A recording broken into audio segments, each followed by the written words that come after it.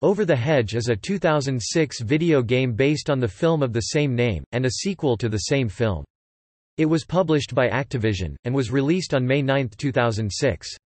Edge of Reality developed the GameCube, PlayStation 2, and Xbox versions, Beanix developed the PC version, and Vicarious Visions developed handheld versions for the Nintendo DS and Game Boy Advance. Sammy Kirkpatrick, Madison Davenport, and Shane Baumel reprise their roles from the film as baby porcupines Bucky, Quillo, and Spike.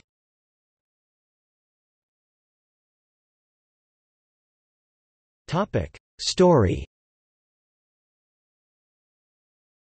In the video game, which takes place a year after the movie, RJ, Hammy, Vern, and the gang feel that they need to have more things for the log, the area behind the hedge.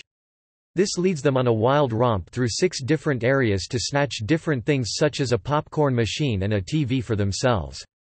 There are several mini-games as bonuses in the game.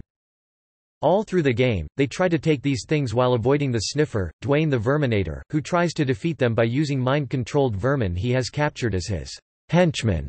At one point, many animals, including weasels, badgers, and even Vincent the bear are controlled.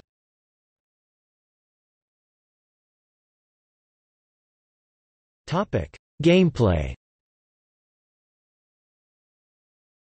Over the Hedge features 3D platform gameplay as well as mini-games. Players navigate a series of homes searching for luxury items, controlling RJ, Vern, Hammy or Stella. Character voices are provided by soundalikes rather than the original actors who recorded the voices for the film except Bucky, Spike and Quillo. 2 different kinds of attack can be employed, melee and ranged. Your arsenal includes golf clubs, sticks, baseball bats, plungers and other various items to use as improvised weapons.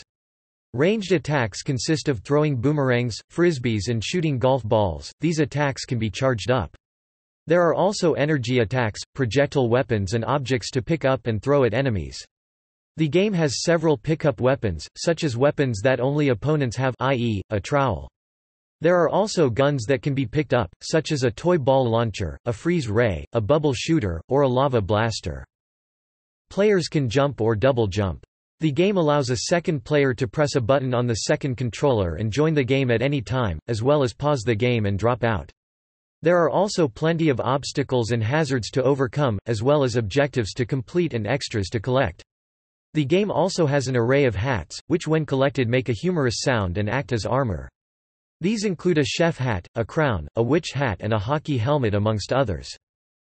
Several locations from the movie and some that are not appear to give a greater playing ground than the suburbs, the home base being the woods where all the loot is stored. Players can switch around between the 4 characters to give the storyline some slight twist, as each character says something different when a situation arises, to slightly alter the story.